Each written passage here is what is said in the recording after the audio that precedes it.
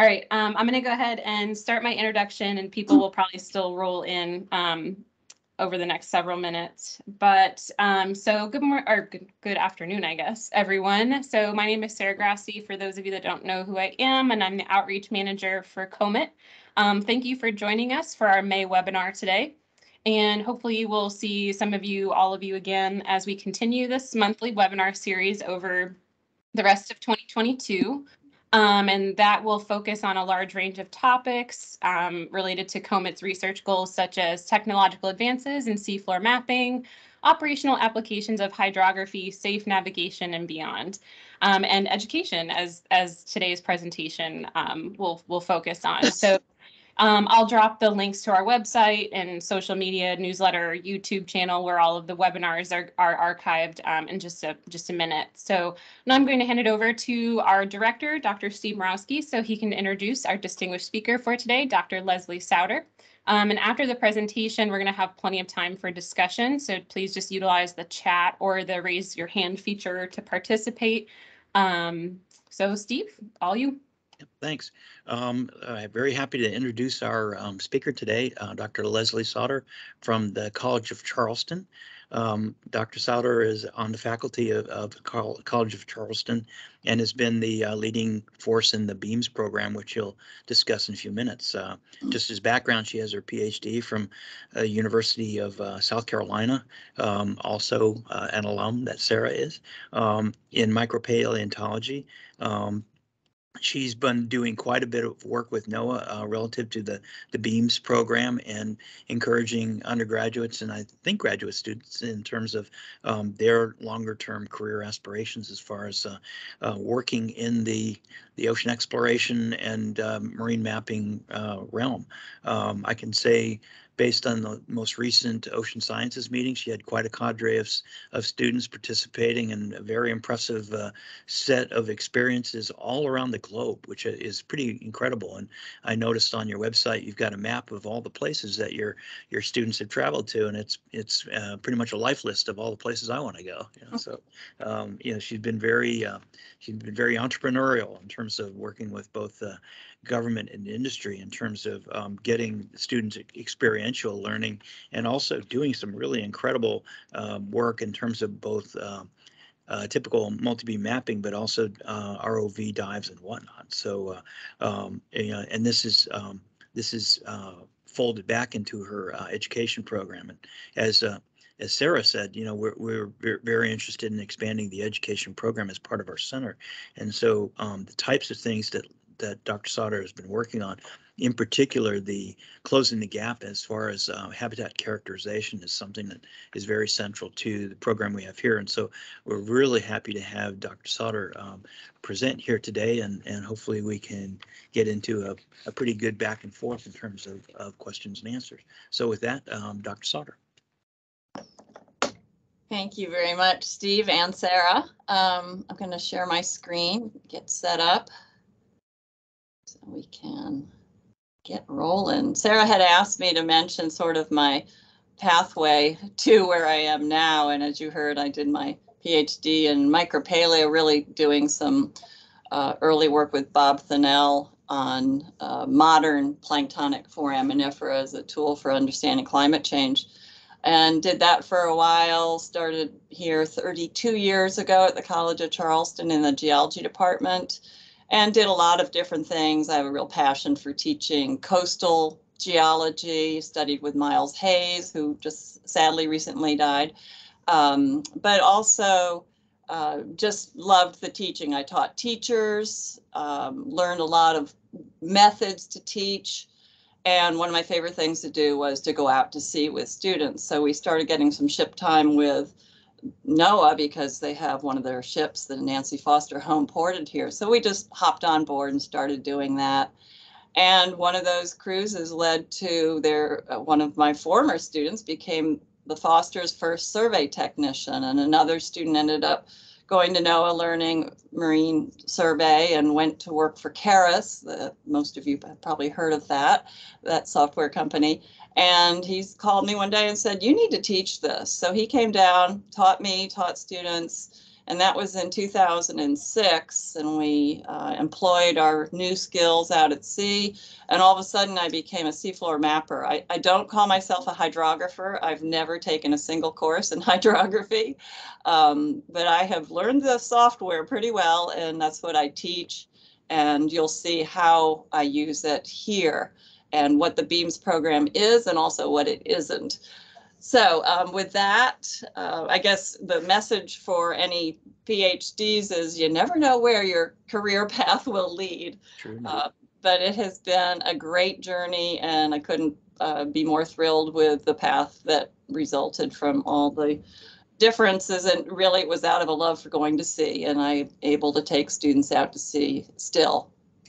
So let me get going. So the BEAMS program, it's just a convenient acronym, BEnthic Acoustic Mapping and Survey Program. We started out calling it CMAP, but NOAA has a CMAP program, so they asked us to change it. So now we're the BEAMS program, and the students who complete it are called Beamers. And in 2007 is when we officially started, after having done a fully dedicated cruise on the Nancy Foster shown here. And I would love to say that maybe 2/3 of the students who went out to that sea are still doing marine survey as a career. So it's a very strong recruitment effort to be able to take them out to sea. And my colleague Scott Harris here at the College of Charleston, he and I both have been engaged in building this program. I did a sabbatical at the University of Washington and started the program out there with Dr. Miles Logston leading that show. And until his retirement in 2018, they had an active program, and we had some nice collaborations. Some of our students went there, and some of their students came here. But sadly, it is no longer in existence. Takes a particular type of director in order to do this program, and you may see why in the upcoming slides. So first of all, what is the program? It's really a series of courses. It is targeted at undergraduates, because that's the body of our students here, although some graduate students have taken the program and have done very well, of course, in it, and they've chosen to do their theses. And a couple of students have stayed on and done their graduate work here too. But basically, it's targeting undergraduates. We can accommodate pretty much any student in geology and marine biology. Those are the two programs or degree programs that deliver most of the students, and I'm in the geology department. But we also have minors in environmental studies, and geoinformatics is a new program. But basically, the program is to teach skills in mainly software for conducting geoscience. And we want to provide many opportunities for our students using this new skill for research, getting them out into the field, providing internship opportunities, and hopefully professional development in the way of presenting their research. What it is not, to be clear, it is not a degree. It's technically not even recognized as a program here. It's kind of strange.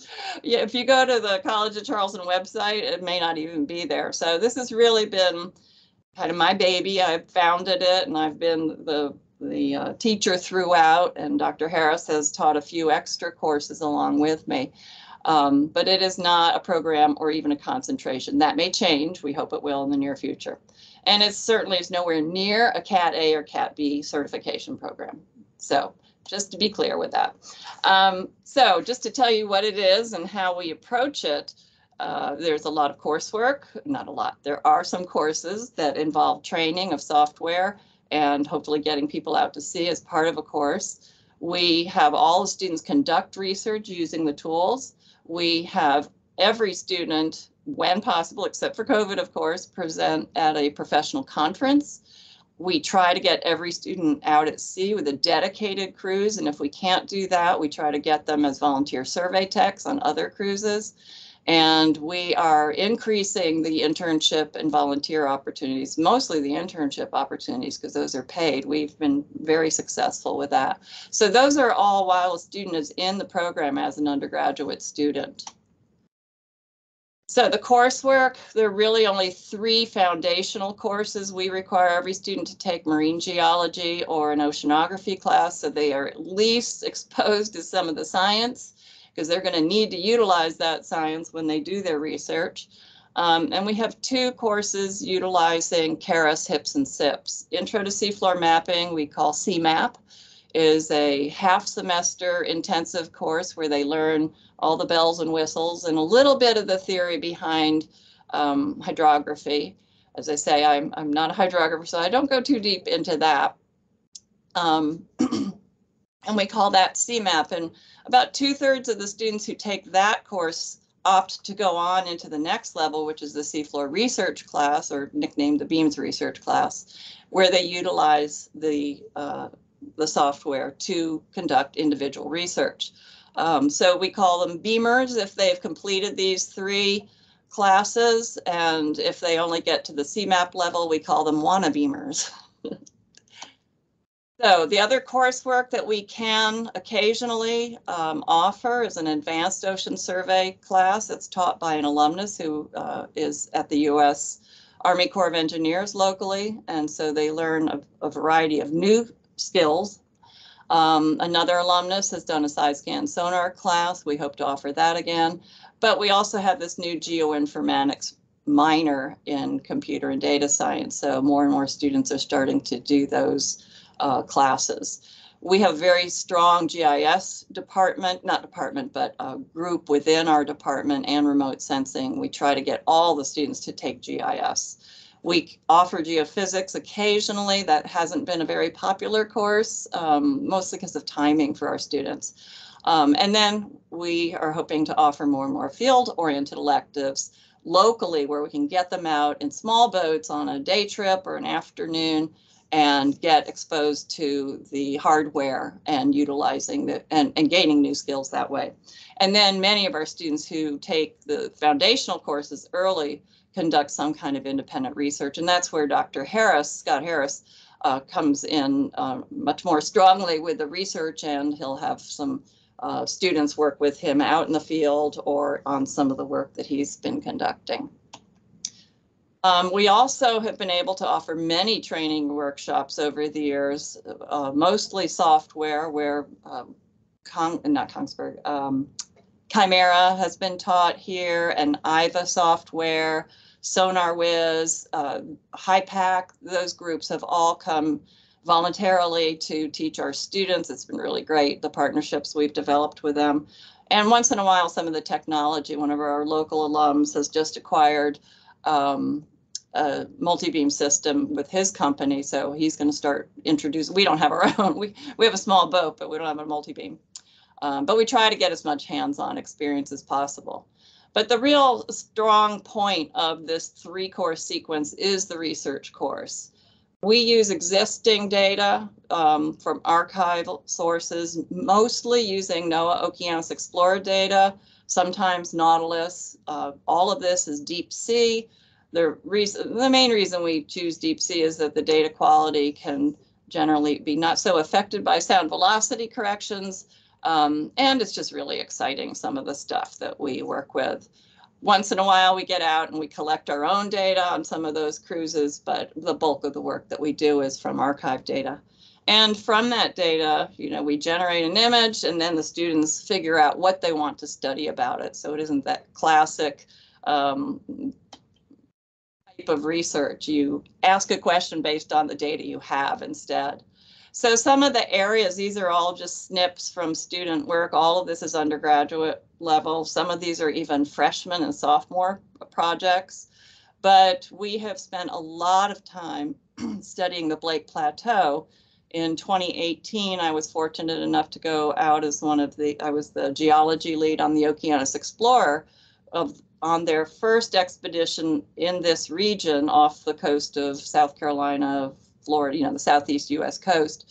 And they have conducted many cruises since with ROV dives. And of course, they have mapped about 90% of the Blake Plateau that was previously practically unmapped at any kind of high resolution. So we had great new data. We had ROV dives to excite us about it. And so we've spent a lot of time looking at deep sea coral mounts that we have a lot of marine biologists, so this is wonderful for them, and we can do some habitat characterization, which I'll talk a little more about. We also do continental margins. We have some great areas that we've studied along continental margin, and then some of the features of the Blake Plateau that again is offshore. Still technically part of the continental margin, but much deeper and with the canyons and scarps. And then some of these major geologic features that are found right outside our back door, the Blake Spur, which is shown here with no vertical exaggeration, is quite a massive piece with almost a 4-kilometer drop there. And the Blake Ridge that is also beyond the edge of the Blake Plateau. We've done tectonic features. It's great having archived data. You don't have to go there, pay for it. You can just get the data. So fracture zones and back arc areas. We had a Mariana Trench one, but it kind of lost the data in the deep part, as you know. And then we also have a lot of students work with seamounts, especially because of the deep sea coral interest. Many of these ROV dives have encountered rich habitats for deep sea corals. So some of the things that we study are where these habitats might be, where the next dive could be. So lots of different types of studies. Students get to, I give them every semester. I'll have, by the way, I only have about 8 students each semester in the research class. It's plenty of work. And so we give them a bunch of options and they pick a area that looks of interest to them. But every student does their own research study. It's just that we as a group work through the steps of the research together. So once they get their surfaces all generated, then they begin the important part, the interpretation and characterization of the geomorphology. And so we use a lot of the tools with CARIS, probably not the way they intended them to be used, but it's great. And we look at geomorphic variability. We have them use slope surfaces and classify backscatter intensity so that they can compare areas that were dived on with ROV and then identify other sites that have the same slope characteristic and intensity, usually high intensity. So, and even if they don't, we really want them to understand the basics of backscatter and how it can be used and how to utilize it in the software itself. And then I require all students to do some form of quantitative data. Even if it doesn't come up with any great results, they have that exercise, which is really important for undergraduate students. But some of them have found really interesting things. A student was looking at continental margins off of Norfolk and saw a strong relationship pretty much at all along the sites that he characterized with backscatter intensity and slope. So we looked at other areas for that same relationship and didn't find it. And here we do indexes. We develop these shape indices for coral mounds and look at their differences or similarities. And so a lot of things like that. And some of our students have had the ability to go to Ireland and collect their own data, including huge bedform sand waves off of the southeastern part of Ireland and characterize and quantify these, the peakedness, the wavelengths, the heights, etc. So some really cool studies have come out of the exercise of working with quantitative data.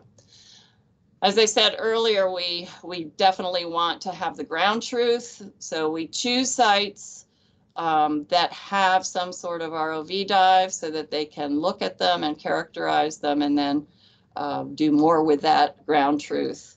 And some of the students go on and do an independent research, and this student, Haley Drennan, she looked at a dive track of the ROV and classified all the different biota along the different parts of the dive track and compared that with the substrate variations.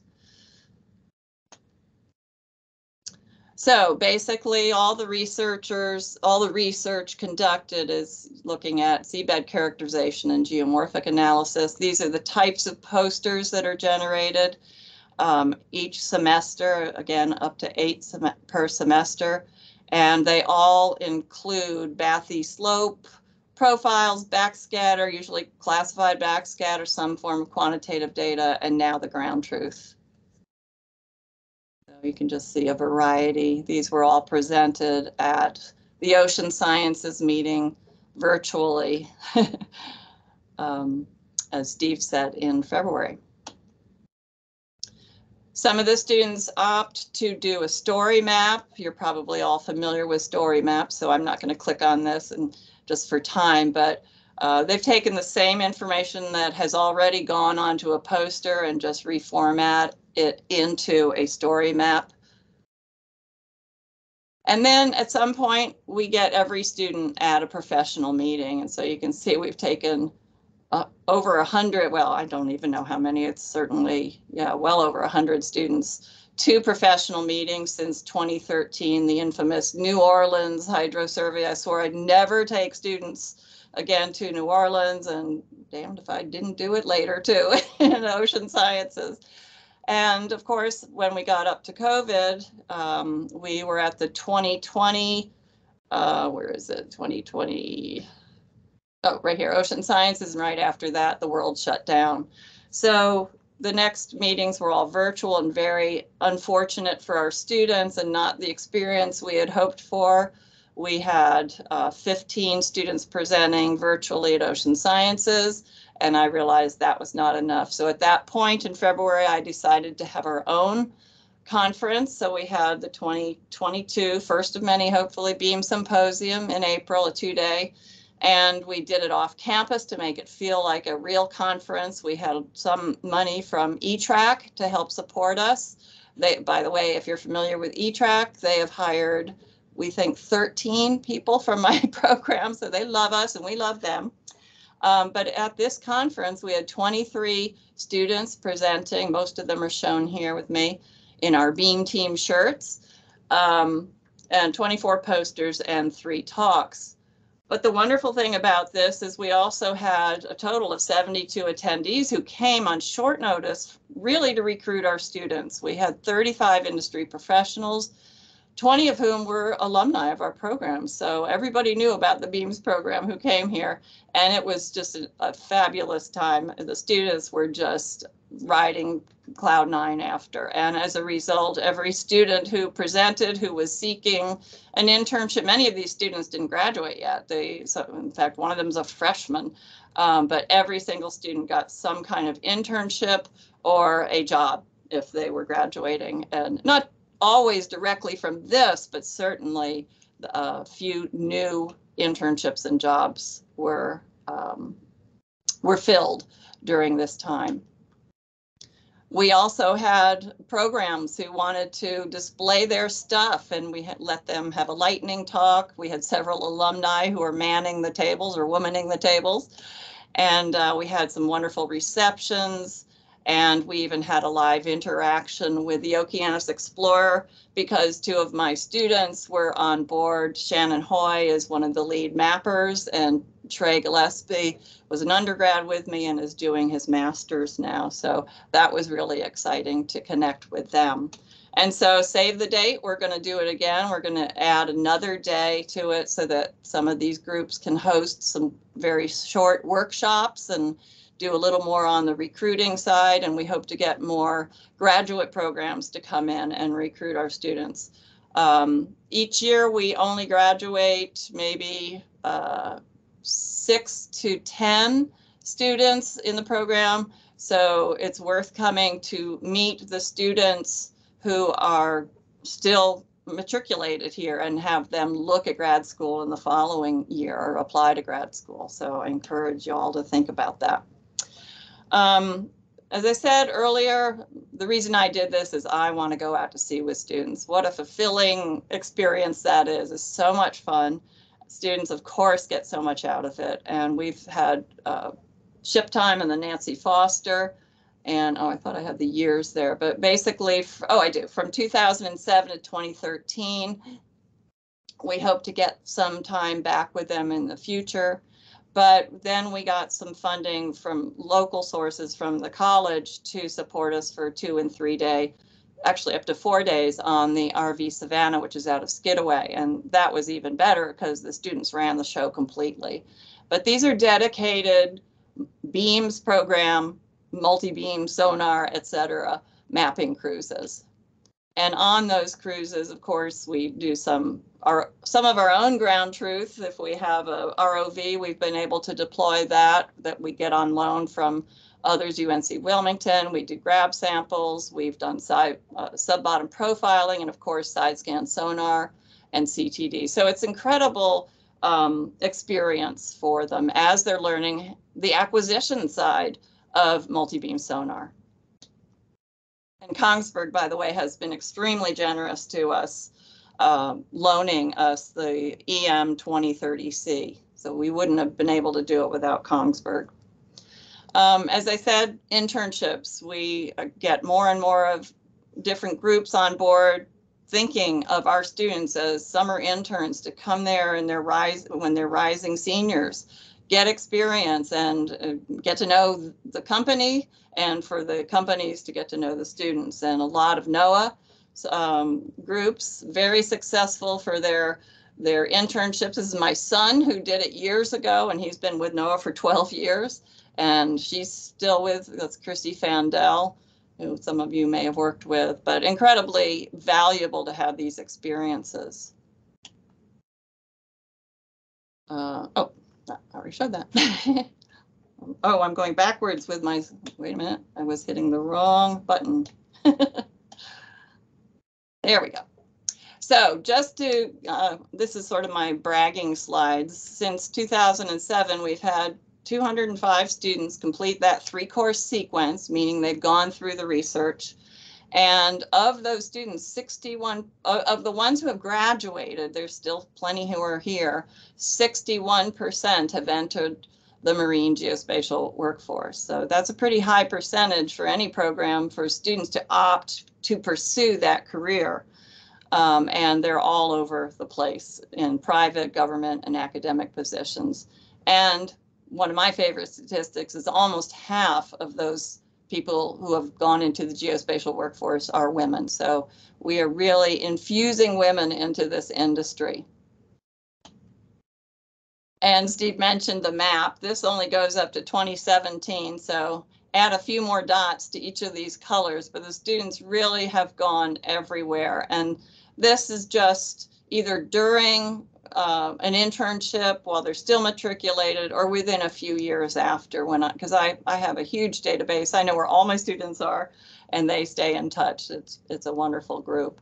But the most important stats is 100% job placement. Any student who wants to pursue this field gets a job. And, you know, I mentioned the conference.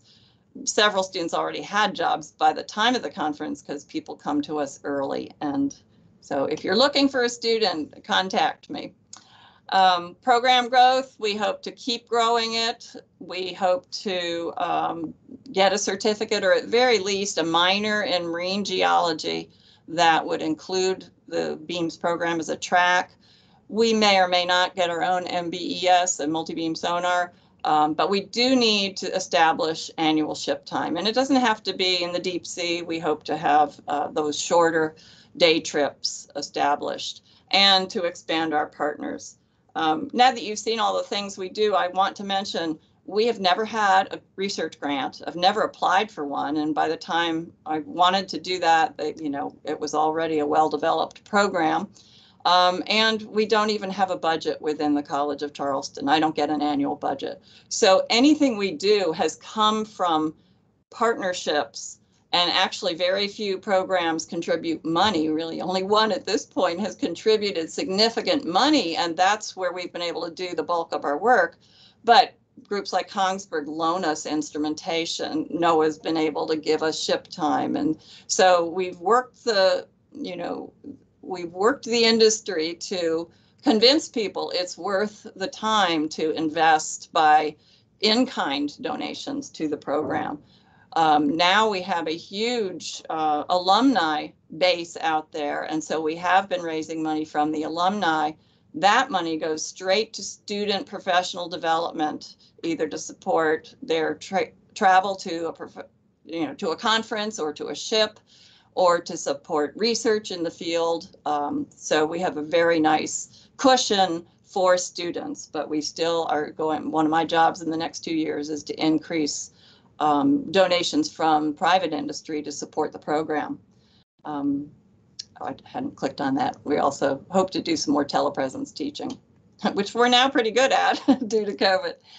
And I've been working on a website with my former grad student and a current grad student, Explore the Seafloor, utilizing not only the maps that we are generating, but also the incredible video. And I think I have time. Let me see how we're doing. It's 12:30. Yeah. So I'm going to open up this website. It is, it's on a blog platform and it'll probably stay there, but I haven't really advertised it.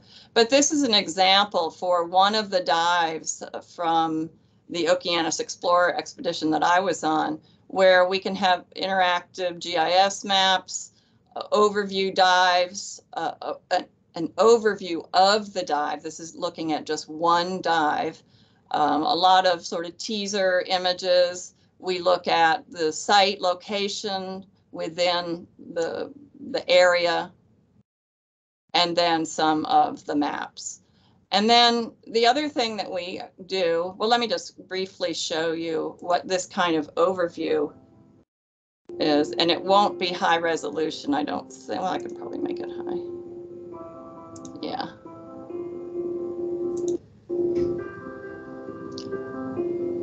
You may not hear the sound, but that's okay.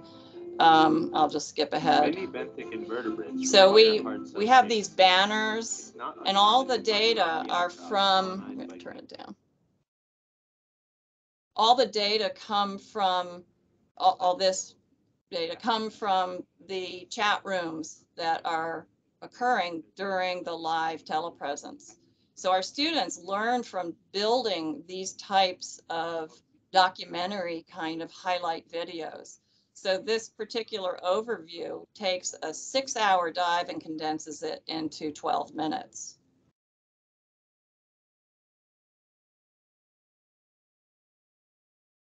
And then what we are building, what I'll be working on this summer more, is to expand the research. This is where all of the recent student work and anybody else's will go there. So under research, we're going to look at the eastern US continental margin, and you can go even deeper. But these are sort of thumbnails to get you and give you an idea of the posters that have been produced. And these will all be available for anyone to download the poster or to look at the story map directly, or iPoster we've used in the past as well. And then within this, we have those posters are also categorized by the type of geomorphology. So seamounts, I mentioned earlier, we have lots of seamounts that we have worked with over the years. And then also we have a lot of marine biologists. So for night area, we want to look at the research slides. I don't have all the research slides yet, but I wanted to point out that we also have these biota highlight movies. And so here is where we go through the dive and document all the observations of a single biotic group. And this one ended up being almost 20 minutes long. And this kind of work really excited they're not narrated, but they are annotated. I'm not going to go through that, just show you some of the video from it.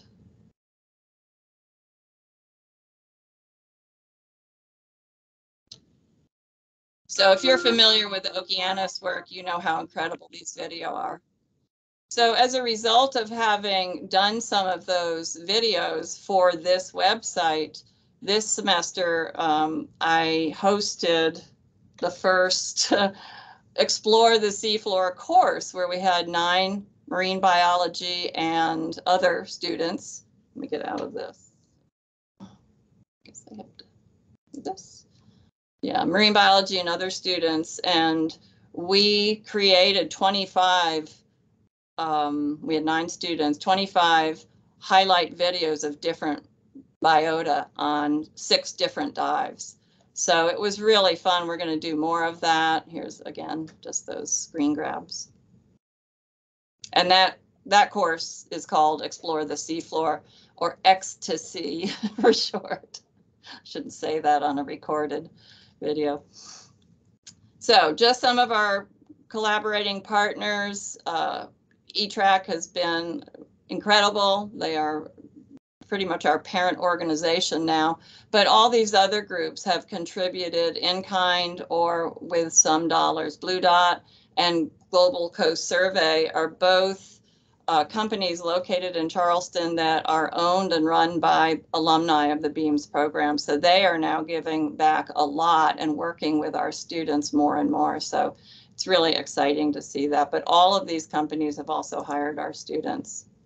So before I close out, I just want to make sure that anyone out there who has a PhD knows that we have 2 positions that are open right now. One is just a 1-year visiting assistant professor of geology position, and the duties of that person would be to teach at an introductory level.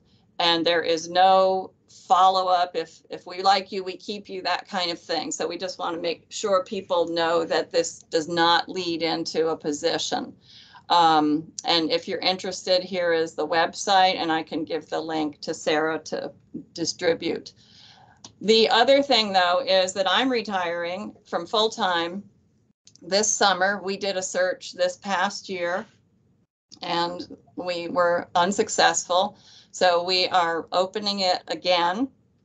And this time we are going to include the assistant level, but also the associate tenured level. So that's what we're hoping. We don't have final approval, so we don't have the announcement out yet. It should be announced later this summer.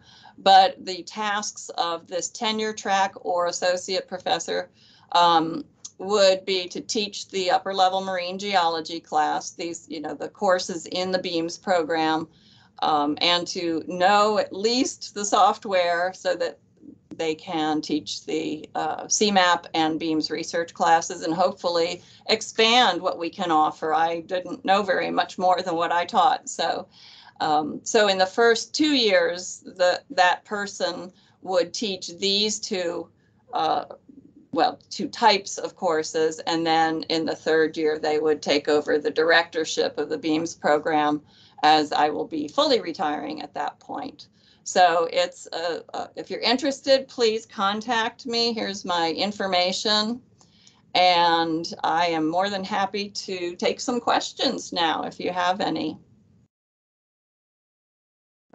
Well, thank you very much, Leslie. It's a very impressive program, and it's really great to see how you've been able to bootstrap this program into something that's actually quite consequential, for undergrads. And it's a lot of issues that my colleagues and I are exploring right now in terms of, how do we recruit graduate students? How do we expand our program and whatnot? And I actually would make the offer that, we have the opportunity to maybe collaborate on some things.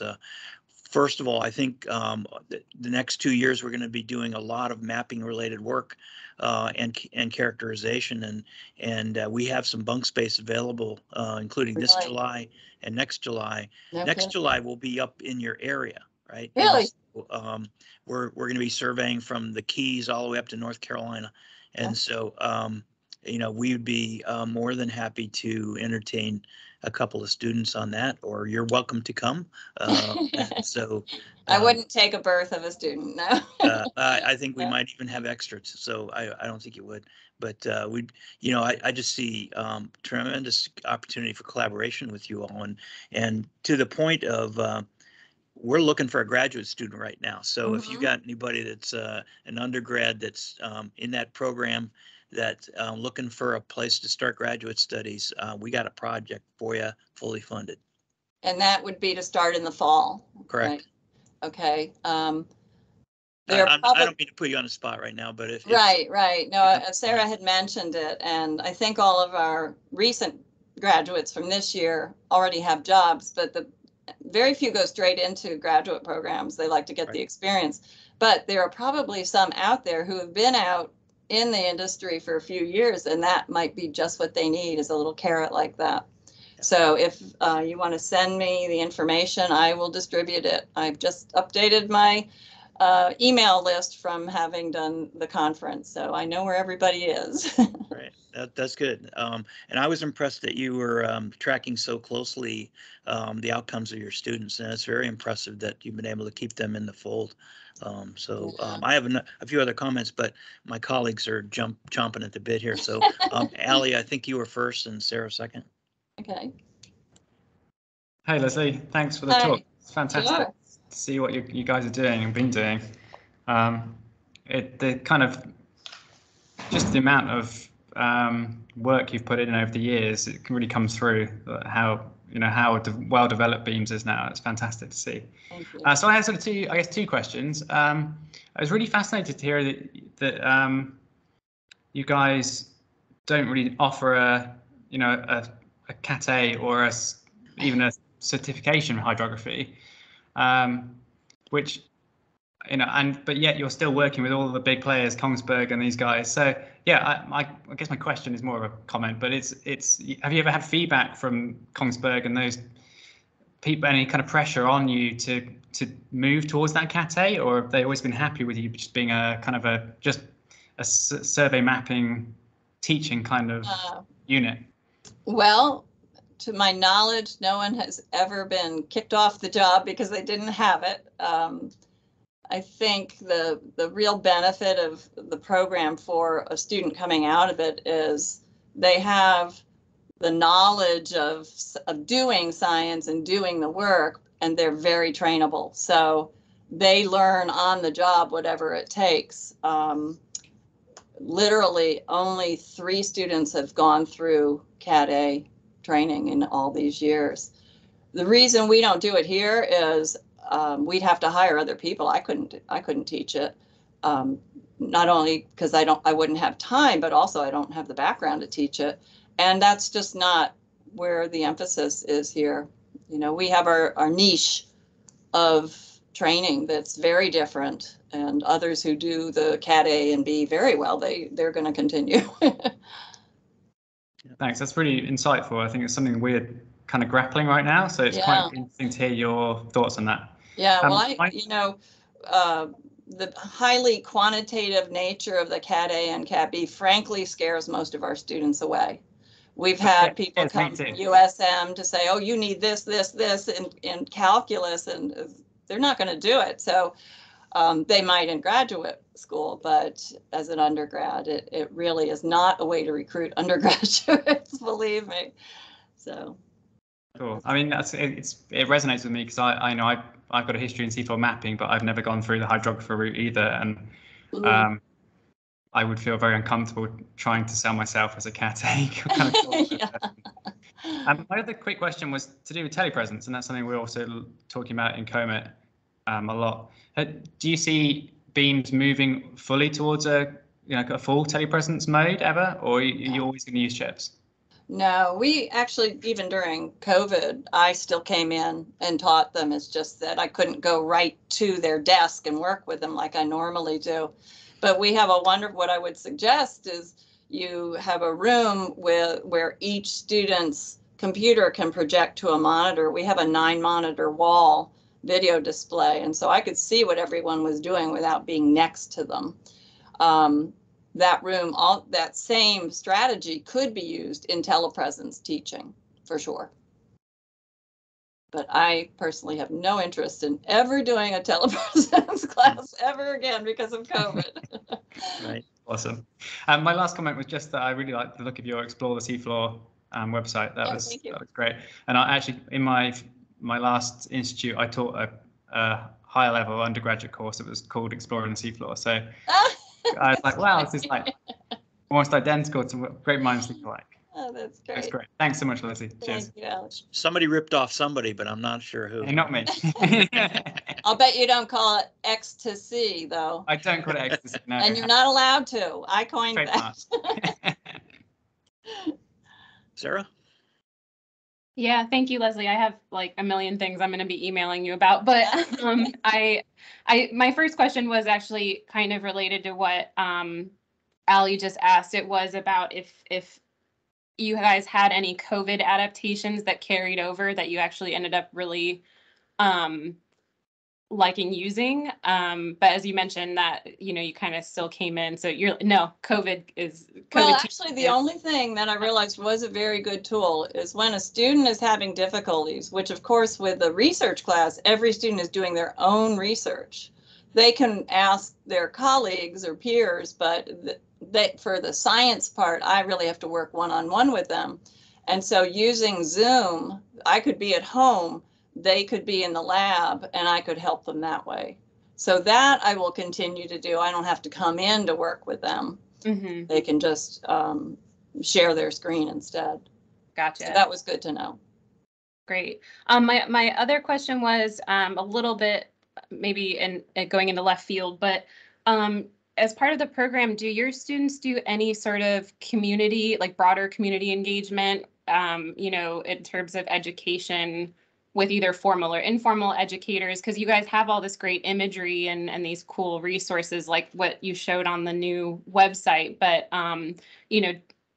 how might you guys use that with so like more public outreach and well, that's what I'm hoping the Explore the Seafloor website will generate, because I've been frustrated with NOAA. They don't have the time to attract people with this incredible video. Nobody knows where it is, for one thing, and then the seafloor imagery is amazing from the multibeam. But locally, haven't done that much just because I'm a one-person show pretty much here. But that is definitely my passion, to get the word out. So when we have career fairs or whatever, or students coming to the department, we'll have something in the hallway, but we're going to have a touch screen monitor for students to explore on their own. But I wish we had more. Thank you. That's one of the problems of government agencies. They do a good job collecting things, but they're so damn busy collecting things that they never actually harvest the scientific, interest of it all. And so I think having a mining operation like yours is really a nice niche, and I would assume that NOAA would want to encourage a lot of that. And so they encourage it. I just don't support it. I'm hoping that they will start providing some resources other than their archival data, but that's another thing that I will be able to spend a little more time on next year after I reduce my teaching. Matt, and then Allie, I think. Hey, thanks, Leslie. I think echoing others, really nice to see you and get the tour of the program. I know we've sort of obliquely interacted a bunch over the last several years with you and your students. I know I think you've got one out on Okeanos right now. Is that right? College of Charleston student. as an intern, Margaret Hanley. Yeah, one of Allie's is out there as well, so they're probably getting to know each other out at sea, and I know we've come this close, I think 3-4 years ago to getting a couple of students at that time. Homer Hires, I think, and then like we got weathered out, or he had a grandma die or something, or both,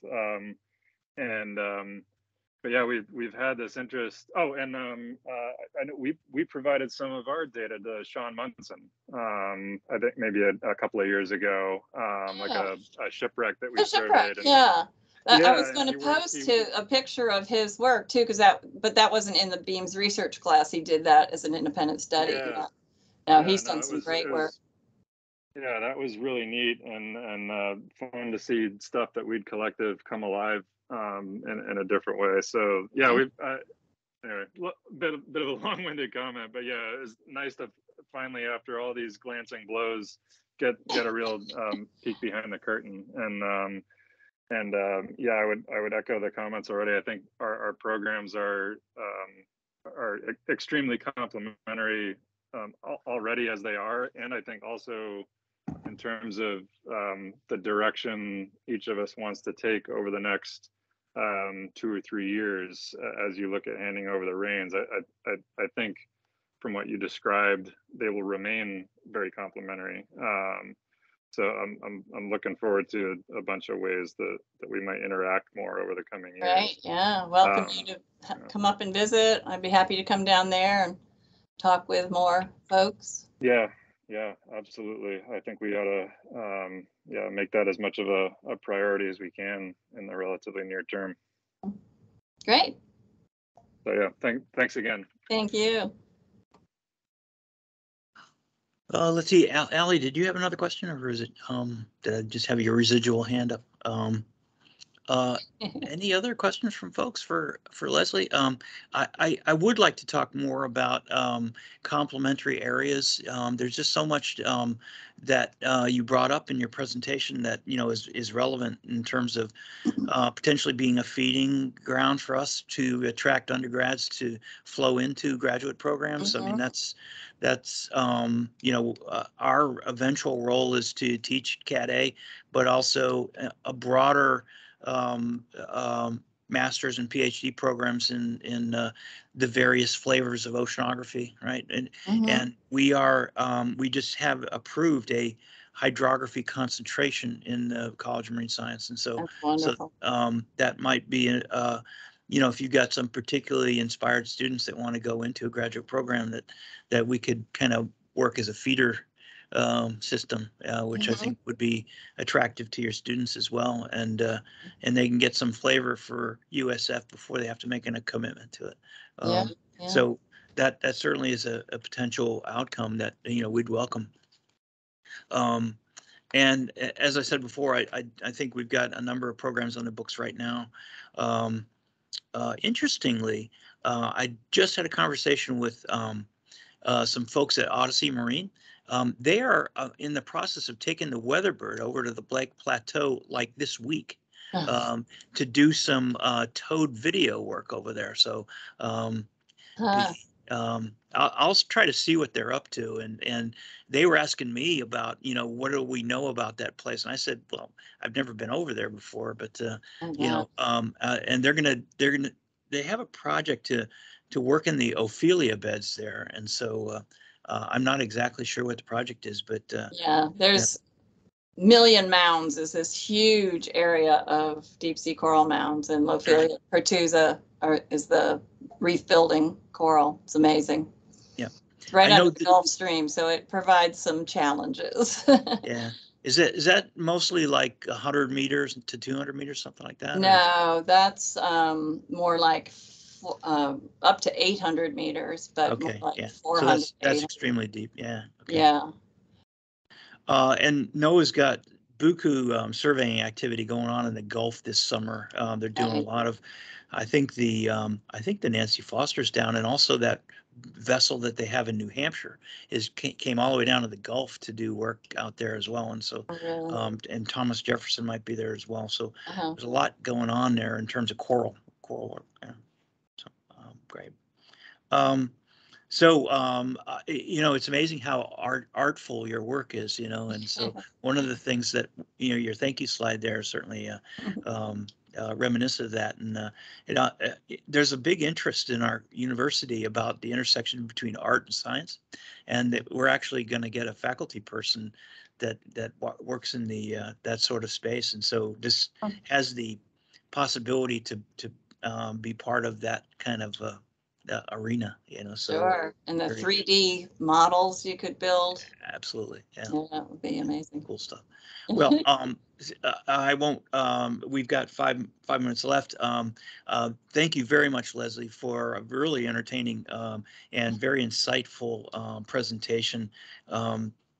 We learned a lot, and hopefully this will result in a closer collaboration between the programs. Be wonderful. We'd love to do that. Thank you. Cool. Thanks a lot. Thank you. And we'll all give you the ceremonial remote clap here if I can figure out where it is, you know. Yeah, there it is. All right. Consider yourself remotely clapped. All right. Thank you. Thanks again, Leslie. All right. Thank you, Sarah, too. Thank you so much.